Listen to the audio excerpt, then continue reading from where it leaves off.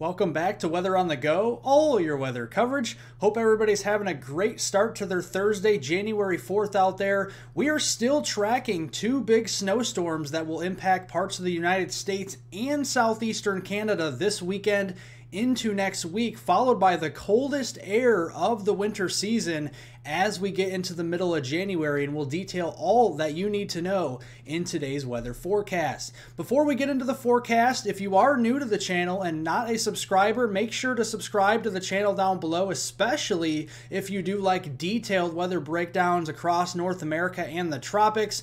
And I would love to hit 75,000 subscribers by the end of this month, and you can help me get there by simply subscribing to the channel down below, and also press the like button down below as well. It helps out more than you know.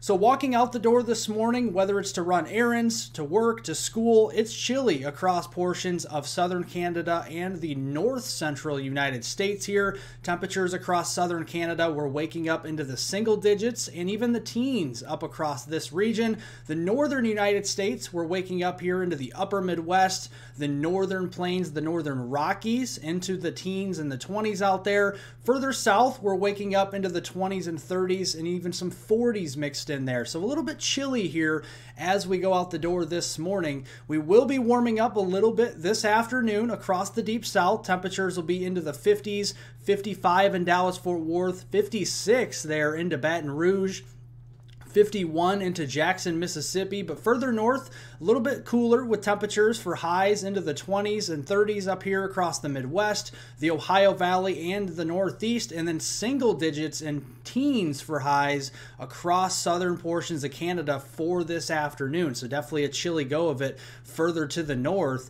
Here are your current weather conditions across portions of the United States. A little bit of snow here across interior New England. That's not going to pile up to really anything, just a few flurries, just more of a nuisance than anything else. Across the Four Corners region, notice the snow here across Arizona, Utah, Colorado, and New Mexico, falling in those higher elevations. Definitely seeing some snow piling up out there, and then more snow across the Pacific Northwest currently, and those higher elevations of Washington State and Oregon, and then over toward the Seattle region, Portland, Eugene in Oregon. We could be seeing some rainfall here out the door this morning.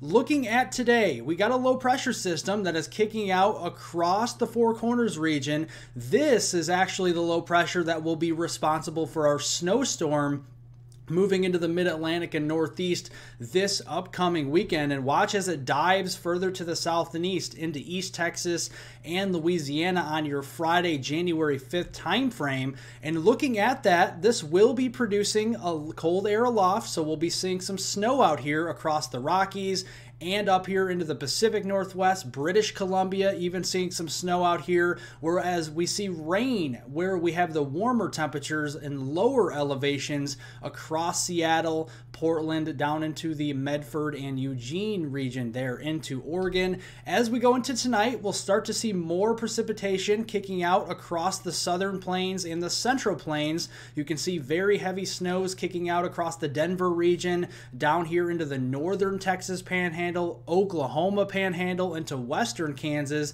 All rain though from Oklahoma City to Lawton, all the way down into the Abilene region as we go into tonight. Then on your Friday, we're going to start to see more of that snow spreading across the north central states, across the Dakotas, Minnesota, getting into Nebraska there, Kansas, whereas it's all rain and even some thunderstorms across portions there of the lower Mississippi Valley into East Texas, into southern Arkansas and Louisiana for your Friday time frame. Overall, total accumulated precipitation. This is your rainfall forecast now through Saturday, the 6th of January. See the heaviest concentration of rain near the Gulf Coast here and across Dixie Alley from East Texas through Louisiana, getting into Mississippi, Alabama, Georgia there, into northwestern Florida, and even into the western Carolinas here We could be picking up easily 1 to 2, if not even 3 inches worth of rain in some areas as we go through the start of this weekend. That is concerning for a little bit of flash flooding potential across the Gulf Coast here into the Dixie Alley region. You can see New Orleans getting into Jackson, Mississippi, Montgomery, and even into portions of the Panama City region. Watching out for that marginal risk of flash flooding there Friday into your Saturday time frame. The cold side of the storm, we do see some snow out here across the Rockies, several inches of accumulation across Colorado, Utah, northeastern Arizona into much of New Mexico there. A couple inches of snow could be falling, especially on grassy surfaces down here into Kansas, the Oklahoma, and the northwest Texas panhandle through your Saturday morning time frame. And that could cause some travel impacts across this region, not only through today and tonight, but also your Friday and into your Saturday morning commute across the Four Corners region, with the most severe travel impacts across northern New Mexico as we go into that time frame. So make sure you're watching out for that if you are traveling out west. Now, as we go into this weekend, here's the big snowstorm we've been talking about. This is a 1,003 millibar low on Saturday off the East Coast here, off of eastern North Carolina. As we go into Sunday, just to the east of Cape Cod here, this is rapidly going to strengthen from a 1,003 millibar low to a 983 millibar low very rapidly, and that means a strengthening low pressure system, means we're going to see some heavy snow and also some wind with this system as well. So as we go into Saturday, here's your rain snow line further up to the north across northern Virginia, getting into West Virginia there and northward. We'll start to see more snow and maybe a mix of precipitation, whether it's freezing rain, or even some sleet out there. Definitely seeing that. Further south, all rain across the Carolinas into Florida there and even eastern Tennessee, eastern Kentucky. That will mostly be all rain on Saturday. Heading into Saturday night, again, that rain snow line setting up across southeastern portions of Pennsylvania, so the Philadelphia area, Baltimore into Maryland, the Trenton region into New Jersey up there, and even parts of Long Island could be seeing all rain as we go into Saturday night. We're north of there as we go into northeastern Pennsylvania, northern New Jersey into the Albany region, and even New York City could be seeing some snow over here toward Hartford and Connecticut, western Massachusetts, and into portions of Rhode Island. That's all snow Saturday night. Then as we go into Sunday, this system really strengthens, so we have some heavy snow, possibly 1 to 2 inches per hour bands across the Boston region, getting down into Hartford, even New York City, and even Long Island starts to see snow as the system moves out as we go into Sunday.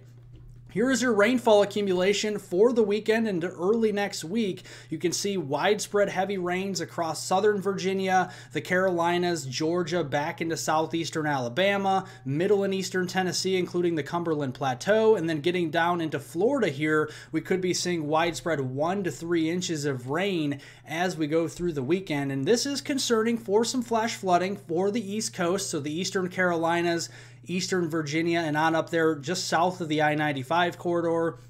We could be talking about a marginal risk of some flash flooding there as we go into that Saturday-Sunday time frame. Now, the cold side of the storm here, this is the European forecast model, Saturday, Sunday, and into Monday morning. And looking at this here, a good 6 to 10 inches with isolated higher amounts possible across portions of the Boston region, getting through Hartford, and then getting through portions there of Albany, New York City, getting into northern New Jersey and northeastern and eastern Pennsylvania there on the European model. The GFS model is still a little bit further to the south, so that includes more of New York City, Long Island, central New Jersey, more of Cape Cod here into Massachusetts, and more of Rhode Island with this. So there's still a little discrepancy in the track of the system, and it makes a big difference. A 50-mile wobble north or south will make the difference between all rain or all snow, and it could be heavy snow at that. Looking at least 6 to 10 inches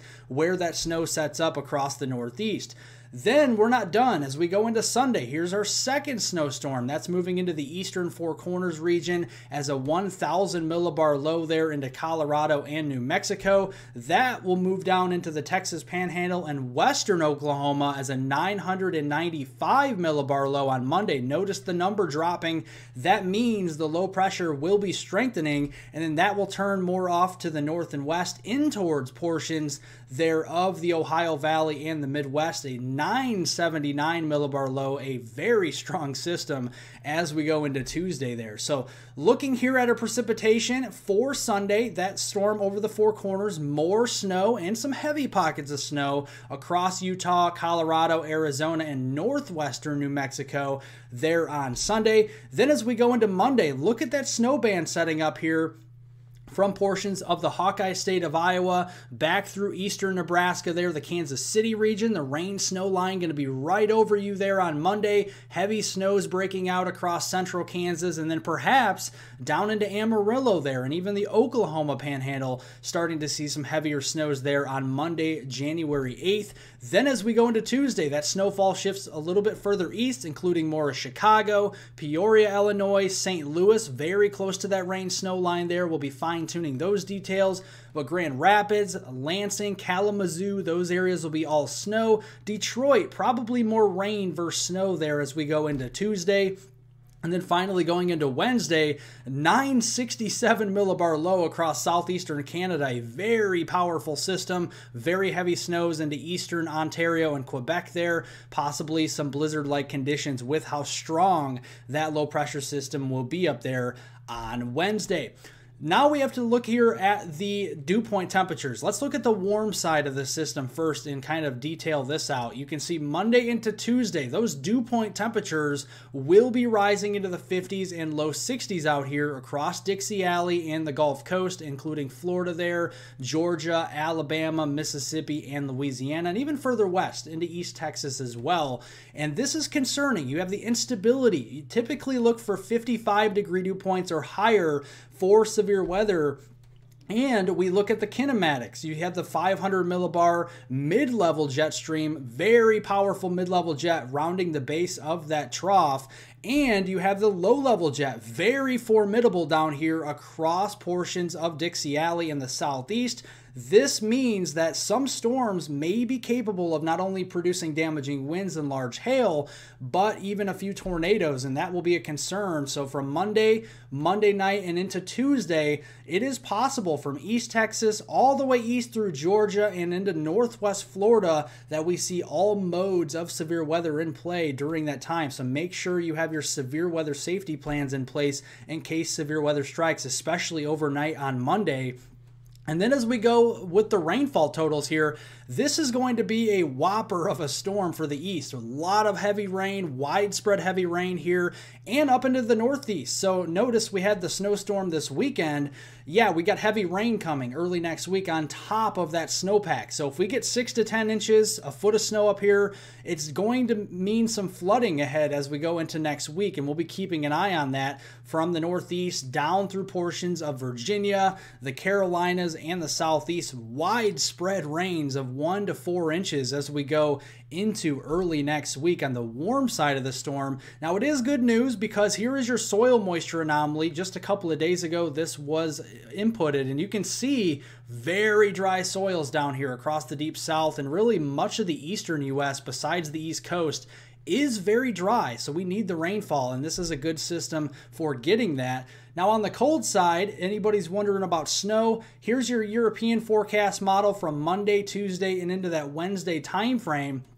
The European model has shifted a little bit further east with the low track, so that means the snowfall shifted a little further east, including much of Michigan now in the bullseye for the snow with this European model, northern portions of Indiana, the Chicago metro area, down through Peoria, Illinois, Champaign-Urbana, and then down into St. Louis with this model. The GFS model is basically in the same ballpark. It has a little bit more bullish numbers with the totals on here, but just right now, let's look at the placement of the snow. Let's let's not worry about the snowfall totals just yet until we do get closer. But notice again, Michigan down through northern Indiana, Illinois, and then down into portions of Missouri, including St. Louis, Peoria, Champaign-Urbana, Chicago, Fort Wayne and Gary, Indiana, and then up in towards Lansing, Detroit, getting in towards the Kalamazoo, Grand Rapids region, and then into southeastern Canada with this as we go into next week. Now, beyond that system, that's not it either. We have another storm moving into the west coast toward the middle of January, and that could put down some heavy snow again for the Pacific Northwest, the Rockies, with a moderate risk of heavy snow across Arizona into northwest New Mexico during that January 11th through the 17th time frame. And some more heavy snow for the Northeast, the Ohio Valley, and the lower Midwest as we go through that time frame into the middle of January. Looking at our potential snow depth in inches by the middle of the month, and you can see that snow line dropping further south here, so we need to be patient. It will take time, but as we get more of these snowstorms to traverse across the country from west to east or southwest to northeast, this is going to provide that snow line shifting further to the south. And this is very important because the next topic here is the cold. And as we go into the middle of January, we did recently have a sudden stratospheric warming event, which means we did have a very big spike in temperatures in the stratosphere. And as you go up in the atmosphere, the temperature naturally cools. But we have a very big warming trend in the stratosphere, which means all that cold air has to go somewhere, and it is going to be dropping down into where we live in the troposphere. And it takes about 1 to 3 weeks for that to occur. And you can see as we go into next week, here's the start of it across west central Canada. You can see the very cold anomalies here. We're pretty much normal on either side of normal in the United States mainland next week. But look at the ball drop as we go into the middle of January. Yeah, all the way down into Texas, New Mexico, Arizona, and northern Mexico, the Rio Grande Valley, well below normal even into the middle of January. And you can see these potential wind chills by next week. Up into Canada, yeah, this is not a mistake, folks. 30, 40, even 55 below zero wind chills up here into northern Saskatchewan. And then we have those wind chills into the teens and 20s and even single digits down here across the north central United States next week. But then watch that as that plunges further south, the middle of January, as we've been talking about for the past few videos and several days ago.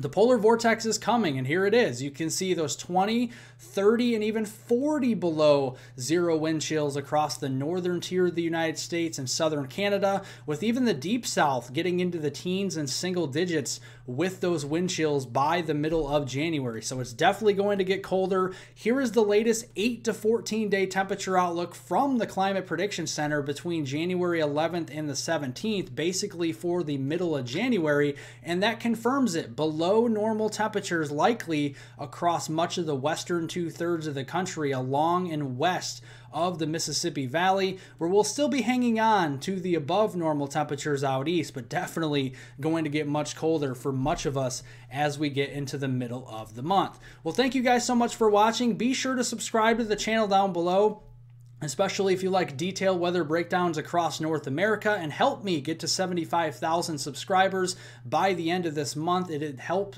to get this channel going. And also be sure to press the like button down below if you like today's weather forecast. Share this video with friends, family, and on social media, and I hope everybody has a great rest of their Thursday out there.